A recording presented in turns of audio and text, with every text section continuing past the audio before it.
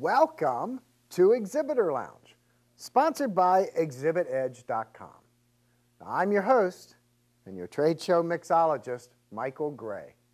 Here each week you receive simple, practical, and proven tips to improve your trade show marketing strategy and get better results while maximizing your budget. All right, many laptops and computers will have a HDMI output, and many monitors, especially commercial-grade monitors, will use a DVI input.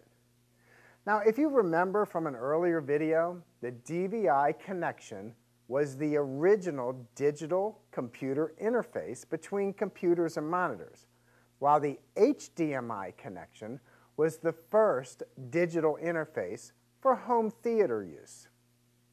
So even though DVI is being phased out, it is still a popular connection until the display port takes over.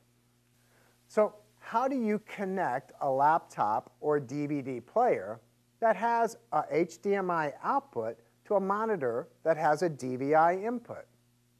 Do you need an active adapter or converter?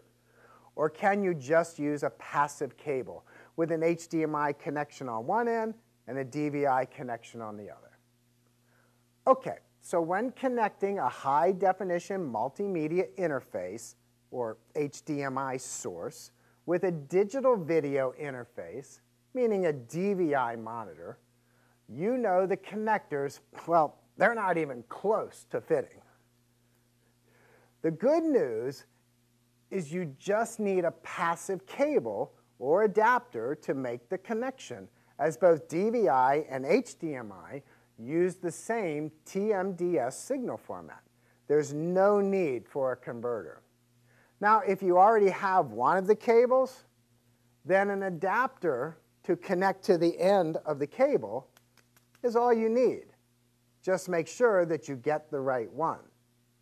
Now, DVI to HDMI adapters can come with male or female connectors on either end.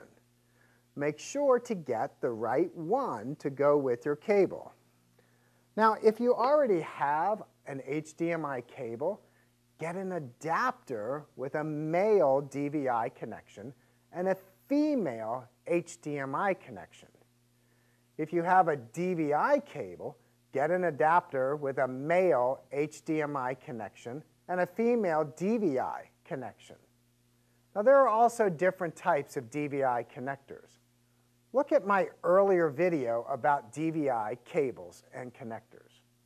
Now, you'll see that connectors are different for DVI-D, DVI-A, DVI-I, single link, and dual link.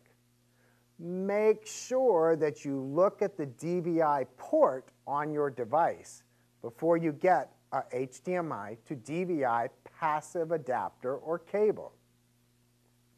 Now, if you need sound, then you also need to make sure that you get an adapter with sound for the DVI side. HDMI to DVI adapters can include an audio plug on the DVI side. HDMI cables carry both sound and video. DVI only carries video.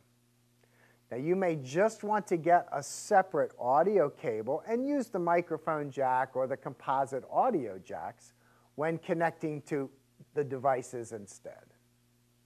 All right, also note that there can be some loss of signal when transferring data from HDMI to DVI. It will be unnoticeable to most people.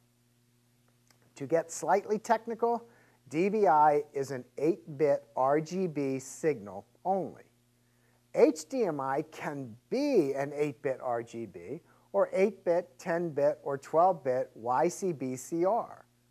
Now, there's no problem when going from DVI to DVI or DVI to HDMI.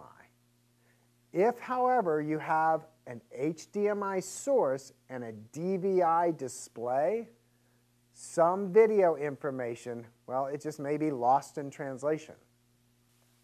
As always, please respond with your questions or comments and let others know about ExhibitorLounge.com. Hey, we'll see you next week. Till then, I'm your host, Michael Gray, telling you, relax in the exhibitor lounge.